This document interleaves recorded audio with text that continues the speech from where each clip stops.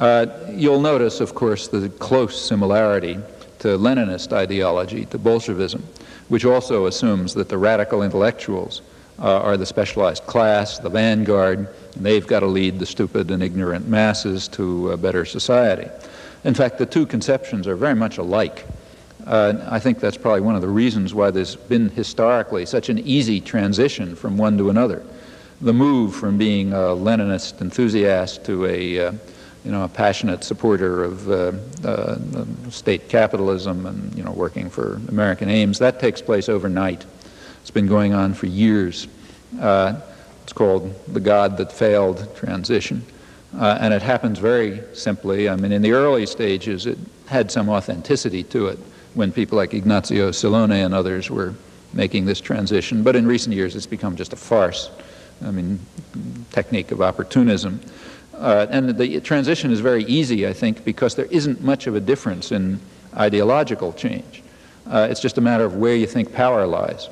If you think there's going to be a popular revolution, and you can ride that revolution to state power and then wield the whip over the masses, you're a Leninist enthusiast. If you see that that's not going to happen, and power lies in the state capitalist institutions which you have to serve as a manager, an ideological manager, you do that. But it's basically a very similar position.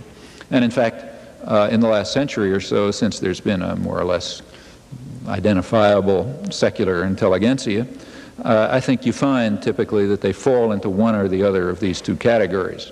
They associate themselves with one or the other system of power and hierarchy and subordination. In fact, what I just said is almost a tautology. It's only if you submit to those systems that you're counted as a respectable intellectual, for obvious reasons. Well, coming up to more modern times, in the post-Second World War period, you find, again, a deep concern over the need to control and deceive the public, to control the public mind. Presidential historian Thomas Bailey wrote in 1948, at the time when we were sort of setting off on a new war, the Cold War, he wrote, "Because the masses are notoriously short-sighted and generally cannot see danger until it's at their throats, our statesmen are forced to deceive them into an awareness of their own long-run interests. Deception of the people may in fact become increasingly necessary unless we're willing to give our leaders in Washington a freer hand."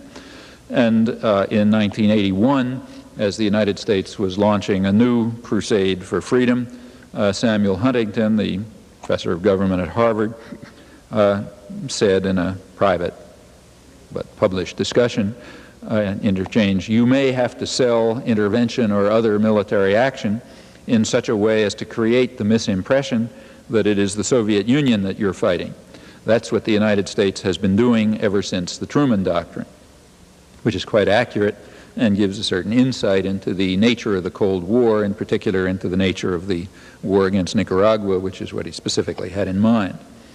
Well, these concerns over controlling the public mind tend to rise to the surface, particularly after periods of wars and turmoil, like the 17th century revolution, the Civil War, or like the First World War, when Woodrow Wilson launched the major Red Scare, which is the major example in modern American history, of all of American history, of state repression. That was really large-scale and effective in destroying unions and destroying independent politics and eliminating independent thought and so on. And the same thing happened after World War II with the phenomenon that's mislabeled McCarthyism. It's mislabeled because it was actually initiated by the liberal Democrats in the late 1940s. McCarthy just came along at the tail end of it and vulgarized it a little.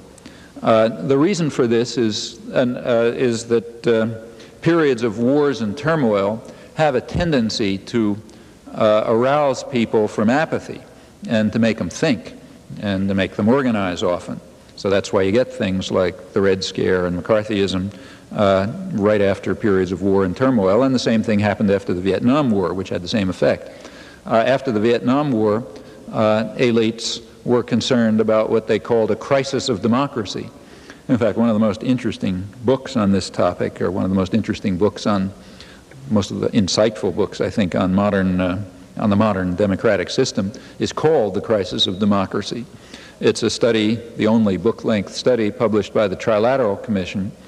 It's an important group put together by David Rockefeller in 1973, and it represents the more or less liberal internationalists from the three major centers of modern capitalism: the United States, Western Europe, and Japan, hence trilateral. And remember, this is the liberals. This is the group out of which Jimmy Carter and most of his administration came. What's the crisis of democracy that they're concerned with in all of the democratic societies? Well, the crisis is that during the 1960s, large groups of people who are normally passive and apathetic began to try to enter the political arena to press their demands. And that's a crisis which has to be overcome. The naive might call that democracy, but that's because they don't understand. The sophisticated understand that that's a crisis of democracy. The American spokesman, again Samuel Huntington, wrote in his report that Harry Truman had been able to govern the country with the cooperation of a relatively small number of Wall Street lawyers and bankers. In those days, there was no crisis of democracy. Things were working just right.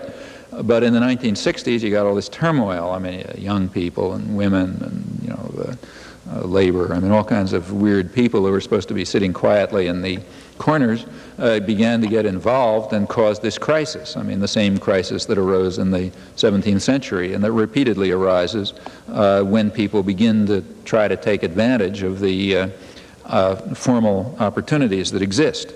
Among the terrible things that were happening during the 60s causing this crisis, they said, was that you had this group of people who they called value-oriented intellectuals, people who were concerned with things like truth and justice and all that sort of nonsense, and they're opposed to the good guys, the technocratic and policy-oriented intellectuals. They called them the commissars, the ones who just do the job, you know.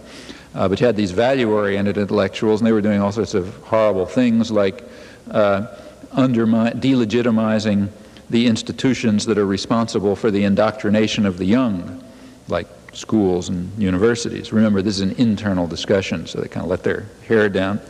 Their general proposal at the end of all of these lengthy and thoughtful discussions was that what we need is more moderation in democracy to mitigate the excess of democracy and to overcome the crisis. In plain terms, what that means is that the public has to be reduced to their proper state of apathy and obedience and driven from the public arena if democracy is to survive in the appropriate sense, with the specialized class, you know, the cool observers, smart guys, the technocratic and policy-oriented intellectuals, doing our job in the interests of the people who have real power. That's the liberal side. I won't go into what the reactionary side says about the matter. Well, to summarize, there is a standard view of democracy. It's the view of Justice Powell. The public should assert, or the view that he expressed at least, the view that the public ought to assert meaningful control over the political process. And there's a contrary view. The contrary view is that the public's a dangerous enemy, and it has to be controlled for its own good, of course, the way you control children, like you don't let a 3-year-old run across the street. The first view is the rhetorical view. The second view is the view that's actually held, and you can see that it's actually held when a crisis of democracy erupts and the unwashed masses begin to try to enter into the political arena and have to be somehow repressed, either by force, as in the Red Scare, or by other means in order to overcome the crisis of democracy. Well, with regard to the media play a big role in this, and with regard to the media too, there is a standard view. The standard view, for example, is expressed again by Justice Powell in the same discussion when he claims that it's the crucial role of the media to affect the societal purpose of the First Amendment, that is, to allow the public to assert control of the political process. Standard view was also expressed by Judge Gerfine in an important decision, the Pentagon Papers decision, when he permitted the New York Times to publish the Pentagon Papers. And he said, we have a cantankerous press, an obstinate press, a ubiquitous press, and it must be suffered by those in authority in order to preserve the even greater values of freedom of expression and the right of the people to know. That's one view. That's the standard view. And given that view, we then have a debate The debate is over whether the media have gone too far in their defiance of authority and their adversarial stance. Now, the right wing claims they've gone too far. They're overcome by a liberal bias. We've got to do something about it. The liberals, as in the Trilateral Commission, all in fact agree. In the same study, they say that the media threaten government authority by their adversarial stance, and they've got to be curbed. If they can't curb themselves, the government is going to have to move in to curb them. The executive director of Freedom House, Leonard Sussman, asked whether free institutions must free institutions be overthrown by the very freedom they sustain. Rhetorical question, meaning we got to do something about this excess freedom that the press is using to attack the government. He was writing about a Freedom House study of the coverage of the Tet Offensive, which became a sort of a classic, allegedly showing that the press lost the war in Vietnam by unfair criticism of the government during the Tet Offensive. It's an interesting, if there's no time to talk about it, I may try to get back to it. If not, maybe get to it in discussion. Very interesting study. It was total fraud. Falsified the data, you know, the whole thing was faked. When you actually correct the errors, it turns out that the real charge of Freedom House was that the press, although completely supportive of the government policy and working completely within the framework of government propaganda, nevertheless was too pessimistic, they said. They didn't tell you by what standards it was too pessimistic. The obvious standard is to compare it with, say, internal U.S. intelligence assessments, which we have thanks to the Pentagon Papers, and it turns out the press was more optimistic than U.S. intelligence because they were believing the public statements and they didn't know about the private statements. So Freedom House's complaint reduces to the fact that the press, though totally supportive of the propaganda, didn't do it in an upbeat enough fashion. I wouldn't have surprised George Orwell that that should be the criticism of the press produced by an organization called Freedom House. But that's become the standard since. Everyone refers to that as the study that proves that the press was too adversarial. Well, that's the debate. Then the defenders of the press say, no, we're not too adversarial. Maybe we are too adversarial, but you got to tolerate us even though we're cantankerous and so on. That's essentially the issue.